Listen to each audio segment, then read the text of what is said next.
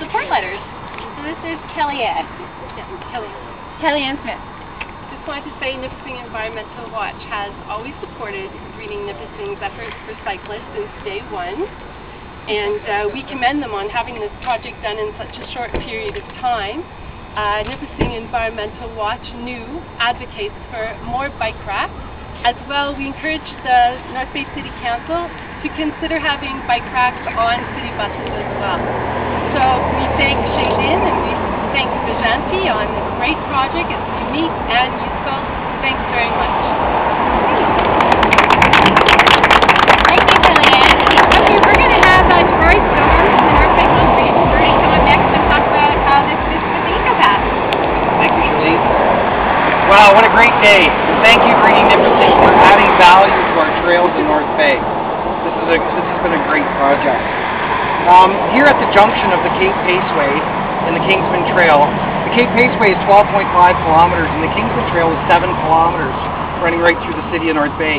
The Conservation Authority owns these properties to protect the creek and neighboring property, and also add recreational opportunities for residents. These trails are multi-use trails, as mentioned, mainly for transportation, appreciation, and recreation.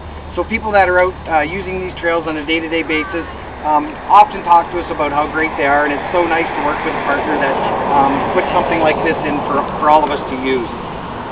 Excuse me, I'll just make sure I get this last point in. We partnered with Greening Nipissing on the 6th station as part of the Chippewa Creek Eco Path. The Eco Path is going to run the entire 7 kilometers of the trail, starting at Thompson Park, making its way through the city down to the waterfront.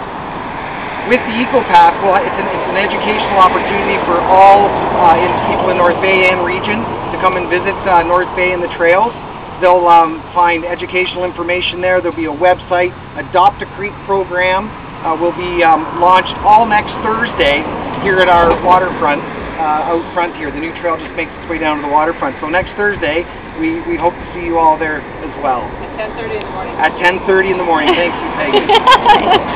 So on behalf of the Conservation Authority, thank you very much, and we hope to work with many people like this in the near future.